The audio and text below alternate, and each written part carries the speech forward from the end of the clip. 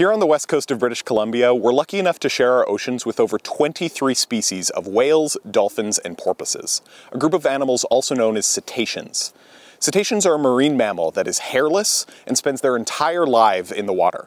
They use their large tails, moving them up and down to propel themselves through the water.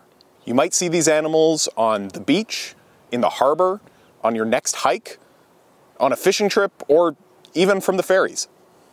Seeing a whale in the wild can be a magical experience, but unfortunately, life isn't always amazing for these animals. They are threatened by things like passing ships, overfishing, entanglement in fishing gear, and pollutants in the water. Here at OceanWise, we're working hard to protect and restore the ocean and all the animals that call it home. But here's the thing, we need your help. If you see a whale, you can report your sighting through something called the Whale Report app. By just taking 2 minutes to report your sighting, you're going to help send an alert to large vessels nearby to give them an early warning when they come within the vicinity of that whale. Now I know what you're thinking, but Erin... I've never seen a whale or dolphin in the wild before. How am I going to know what I'm looking at?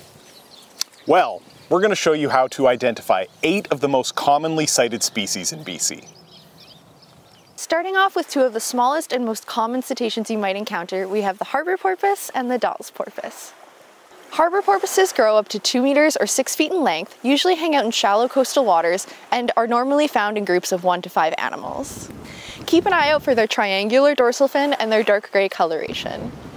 Harbour porpoises have been designated as a species of special concern under Canada's Species at Risk Act. Dall's porpoises can be a little bit longer, are found near the coast and in the open ocean, move really quickly, and can be found in groups of 4 to 20 animals. Dalls have a unique black and white coloration and have a muscular tail that makes for a distinctive square shape when they surface. These animals have been designated a status of not at risk. Our next species is the Pacific white-sided dolphin. Unlike porpoises, they have a sharply curved dorsal fin, can grow up to 2.5 meters or 8 feet in length, and can travel in groups of up to 200 animals or more. Pacific white-sided dolphins are the only small local cetacean that leaps clear out of the water and have been designated a status of not at risk. Now we have one of BC's most iconic species, and they're a hard one to miss. Killer whales, or orcas, are also a type of dolphin, albeit much larger at 6 to 9 meters or 18 to 28 feet. They have tall, black, triangular dorsal fins with a white or gray saddle patch right at the base. Killer whales are highly social animals and are found in groups of 5 to more than 30 animals at a time. In BC, we have 2 distinct resident populations, the southern resident killer whales, who are endangered and have only 73 individuals remaining, and the northern resident killer whales, which have been designated as threatened. Our resident orcas are fish eaters, but their transient relatives, known as Bigg's killer whales, are expert hunters who prey on seals, sea lions, and other cetaceans. Both types can be found in BC, but the Salish Sea is critical habitat for the southern resident killer whales. All 4 of these species share an important feature. They have teeth, so we call them odontocetes, or the toothed whales. The next 4 species we'll talk about are all mysticetes, or baleen whales. All of these species are very large and use baleen plates to filter their food out from the water. They're all generally kind of solitary and can be a little bit trickier to ID. So that's why we're going to go over the key features to look for to help you ID these animals. First up, we have the Minke whale. These animals can get up to about 9 meters long, about the same size as a large adult male killer whale.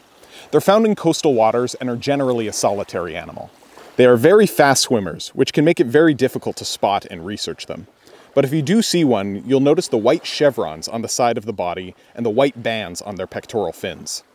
They also have a sharply tapered head that you may observe when they are lunge feeding.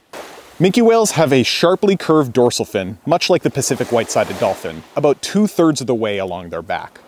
They've been designated a status of not at risk. Next up, we have the gray whale. They can get up to about 14 meters long, or 46 feet. That's about as long as a school bus and a half. These animals like to hang around in shallow coastal waters and bays where they forage, and they even roll in the surface and scoop up mouthfuls of sand and sediment, feeding on the marine invertebrates that live within. You might even come across the large indents and pits in the sand that result from this behavior when the tide goes out. In addition to this unique behavior, they have a distinct mottled coloration and are covered in barnacles and whale lice, which really makes them stand apart. And as if that wasn't enough, they don't have a dorsal fin. Instead, they have knuckle-like ridges along their back. Gray whales have been designated a status of special concern. Next up, we have the humpback whale. Humpbacks can get up to 11 to 15 meters long. That's 37 to 50 feet. These animals have incredibly long pectoral fins, getting up to a third of the length of their body. They also have a small, nubby dorsal fin on a raised hump of tissue on their back, and tubercles on their head which actually contain a single hair follicle each. But one of the most distinctive features of a humpback are their large tail flukes. You know a humpback is going to do a deep dive when they show off their big tail. What's even cooler is that their fluke coloration is unique for every individual whale. This means they can be used for identification, much like a fingerprint. Researchers on the coast maintain catalogs of all of these tail flukes to keep track of all of the humpbacks they come across and track their travel. Humpback whales in BC have been designated the status of special concern. The last species we'll talk about today is also the largest, the fin whale. They get up to 22 meters long, or 72 feet. That's as long as 2 school buses parked end to end. Fin whales have a very sleek body and are very fast swimmers.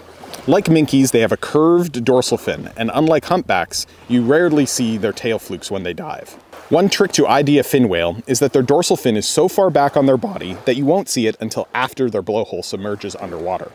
So you won't ever see a blow and their dorsal fin at the same time. Because fin whales are so sleek and hard to spot, they're one of the species most commonly struck by vessels. Fin whales are generally found offshore and are rarely seen in coastal waters. They've been designated as threatened in British Columbia. So there you have it, the 8 most common cetaceans you'll find in the Salish Sea and how you can identify them. For even more information on species ID and how you can help protect these animals, head to wildwhales.org or you can download the Whale Report app. And remember, you don't have to be an ID expert to report your sightings. Any information is going to help us reduce the impact of vessel strike and disturbance.